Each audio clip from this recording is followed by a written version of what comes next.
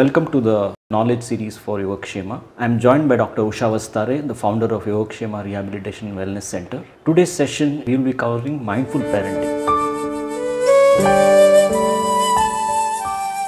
This is a bit of the crux of the way I see it, right? So it's important for us to create the right values in our child, and one of the methods you are talking about, one of the ways to do it, especially in children before they have discerning power, is to create a culture around it.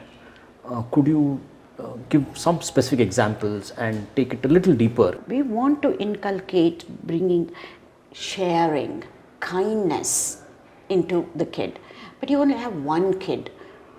What is sharing to do with this? Yeah. You don't even have another sibling to share. Absolutely. So it's a very tough one. So one kid and four doting grandparents. Yeah, exactly. How will you share? So this is where probably with this example we can cover not just one value but many different. Yes. The culture itself can be, the parents can learn. Then especially in this day and age when you have just one kid or two kids, still sharing with a sibling is one thing, sharing with others is another thing. This is where as parents we need to know who the friends are of our kids. It doesn't matter whatever age, who are their friends and their families. It is lot more work, Samit, at the end of the day. This is what I mean by it is parenting is joyous but still lot of work, and this is the only way the parents can evolve. So when we get to know who the friends are and the families are, we need to bring them over. We need to make friends with the friends of our kids, and the families have to interact, socialize for the sake of it, kids, not for the sake of socializing. This is what I mean by going about in a structured manner. This becomes free time. Socializing is a part of free time, both for parents and for the kids. You can think of it that way. And that is where it's much easier to bring in the values of kindness and sharing and being compassionate when the other kid also wants the same whatever dessert that your kid wants, or the same slice of pizza. You know how young kids are, and how do we deal with this as parents, so we can bring in lot more. Ultimately it's about open communication and also social behavior. Social intelligence is such an important aspect, not just in kids' life, even in an adult's life, because there is a saying, Samit, you know, show me your friends, I will tell you where you're gonna be in the future. Show me just 5 of your friends, I will know. They can actually predict, right? So how do we get this, build up the social intelligence, not just in the school system? That dynamics is different, but at home, and especially now when both the parents are working, it is extremely hard to be socializing. But that's exactly what needs to be done in a structured manner for the sake of kids. So if I were to summarize that, the cultural influences that your child has, the social circle that your child has a significant impact on the value system. So that's the external world, and you're saying a lot of our effort is in facilitating that environment. But before that is an important part.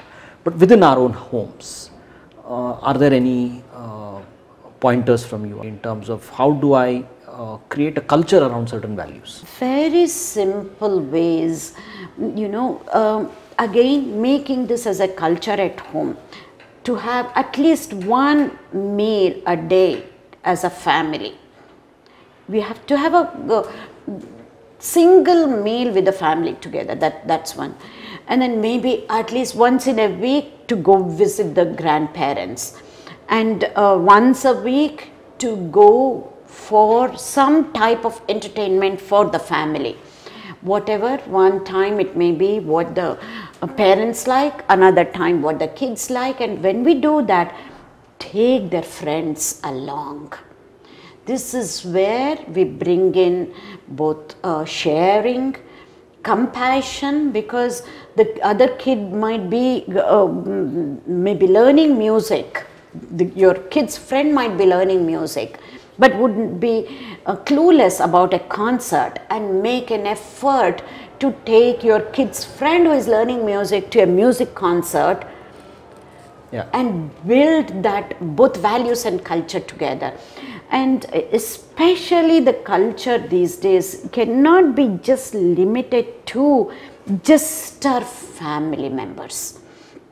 This is where the expansion has to happen to include the friends of our kids, and in the same way our friends too as adults, so that the kids would be Absolutely. exposed to the friends of the parents. I'm coming into this session as a parent of a teenager, right? And before we started this, I talked to a lot of my peers, and a lot of the questions that I ask will be coming from what the parents of teenagers ask. And the crux of a lot of questions has been how do I inculcate a certain set of values, a certain set of good habits, certain set of discipline that I think has made a difference to me and I think is good for the child. How do I inculcate these values? Another good one, Samit. Out of all that, I'm going to hold on to the word you said about the discipline and the values and how do we inculcate this.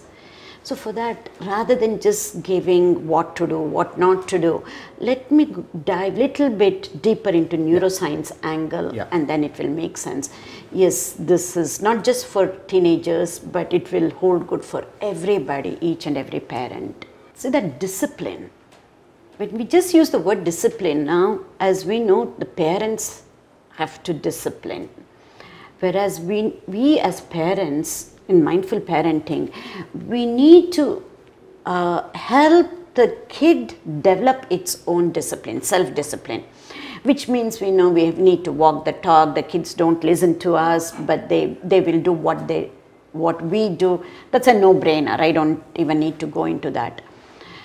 Why that self-discipline is important, self-control, self-regulation is important, that we need to bring that up right from young age. Yeah. Even pre-kindergarten, even 3-year-old, 4-year-old, as parents we can bring up the 3 and 4-year-old how to self-regulate either and outwardly or inward through the emotions.